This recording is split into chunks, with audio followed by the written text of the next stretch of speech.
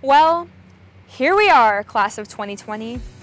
What a year this past month has been.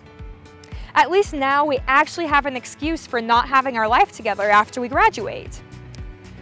I was expecting our senior year to be Steve Irwin quality, and instead it was more like Carol Baskin. I know these circumstances are less than ideal, but that's okay, because we've spent the past 4 years as students at the College of Idaho. We come from a school that has prepared us for curveballs and gotten us out of our shell. We started our college career grouped together as complete strangers to do team building activities in the McCall Wilderness. My favorite team building activity was when we jumped into the freezing water in the middle of the night together. We come from the Peak program, so we're used to getting put into situations where we have no idea what we're doing.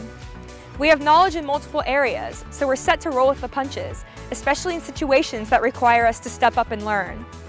I went to an interview for an accounting position with grease on my suit because I had just been digging around Jalopy Jungle looking for an alternator for my physical environmental systems lab. Shout out to Jamie Good. I know things are difficult right now, and I know that's really an understatement, but we come from a place that has not only prepared us to overcome this obstacle, but to grow from it and to lead others out of it. Look at all of the leadership that was being demonstrated before this even started. Our basketball team won the Mayor's Cup, and let's be realistic, they would have won nationals too. The advocates constantly provide healthy advice and support for all of us. I know on a meltdown scale of 1 to 10, I'd be around a Britney Spears 2007 without them. Program Council is constantly listening to its students and providing meaningful experiences for us. And let's not forget, we're also leading colleges around the nation by setting an example for innovative, creative, and sustainable living on campus by using shipping containers as dorms. Much like our education, our leadership covers all the bases. I can't wait to see how you all lead outside of a school setting. The highlight of my days has been watching the Facebook Senior Spotlight posts and seeing what you are all doing after this. The education offered at C of I is phenomenal.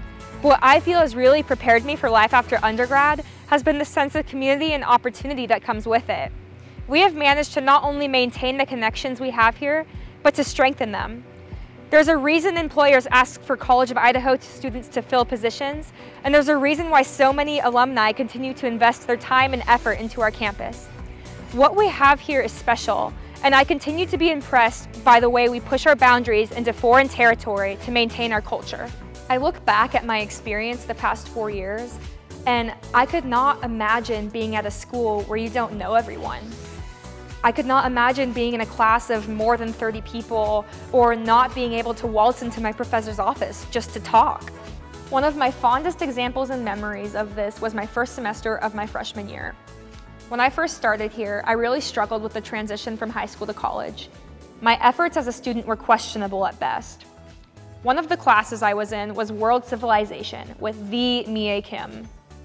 That class was my kryptonite.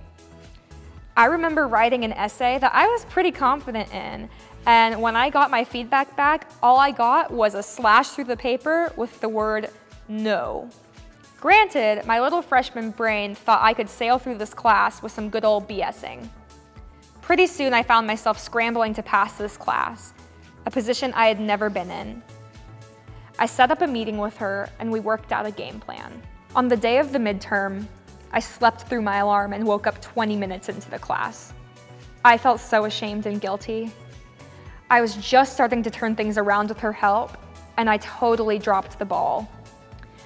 I sprinted towards Boone with tears running down my face, thinking of how I could possibly make this up to her and contemplating the fact that I was pretty sure I had just failed my first class ever.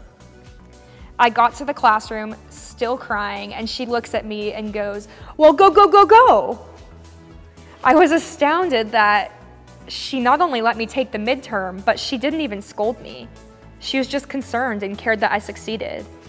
I ended up passing the class, and today I'm graduating cum laude.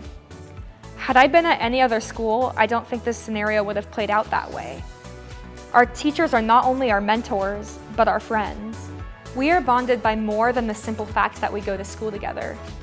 We are bonded by cramming into Arrows Theater for cabaret shows, by getting rowdy as the train goes by at football games, by treating bowling night themes as if we're a contestant for America's Next Top Meme, by singing Piano Man at Goose Wednesdays, by tackling Sigma Chi's to the ground during Derby days, by partaking in 100% legal activities starting at 9 a.m. on the day of spring fling, concerts from the music program, I could go on. Not to mention all of the other activities and clubs on campus that help mold us into the community we are. There is never a dull moment, because there's always something to do. And if there isn't, we still have each other. We may be far apart physically, but we are in this together, and we need each other now more than ever.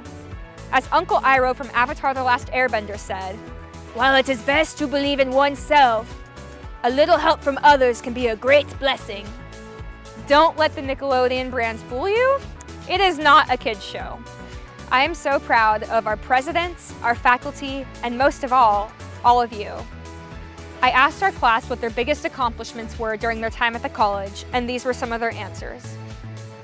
Passing OChem, being president to an amazing sorority on campus, realizing life is better when you're learning something you enjoy, going to New York for Model United Nations, getting recognized for my time in band at the senior day football game, successfully transferring here. My life was much happier at C of I.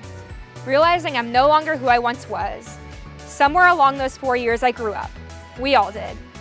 Regardless of what your best moment or biggest accomplishment is, we deserve to be proud. It was a bumpy ride, but we still did it. I know it's hard to maintain productivity during a global pandemic, yet alone to graduate from college.